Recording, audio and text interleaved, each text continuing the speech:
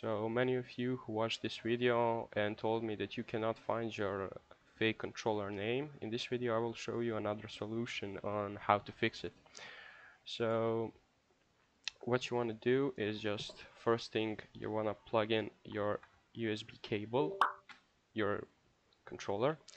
Then the next thing you want to do is just open a start menu and type SCPToolkit monitor.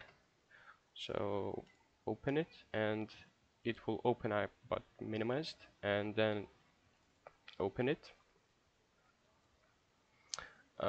Here you will see a section with your USB charging, and then you will see these numbers, DS3 and then some numbers.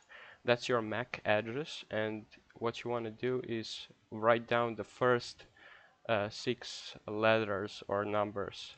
So I will write here AO5A5C.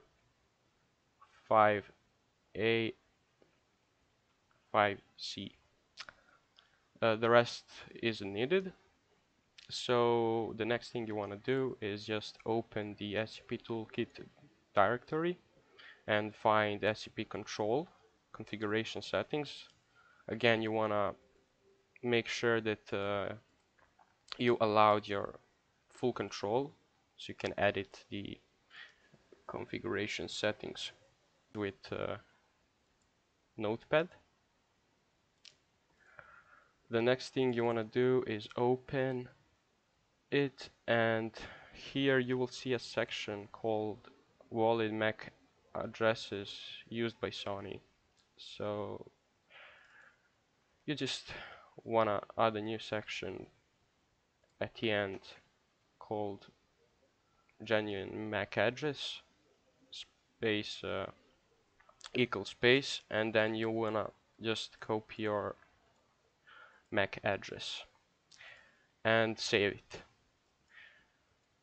Then what you want to do is just unplug the controller and plug in your Bluetooth adapter, and as you can hear, it actually works by just using a MAC address without a supported name. If this didn't work for you, then maybe you're having a totally another problem. And thanks Katsu for giving an idea for this video.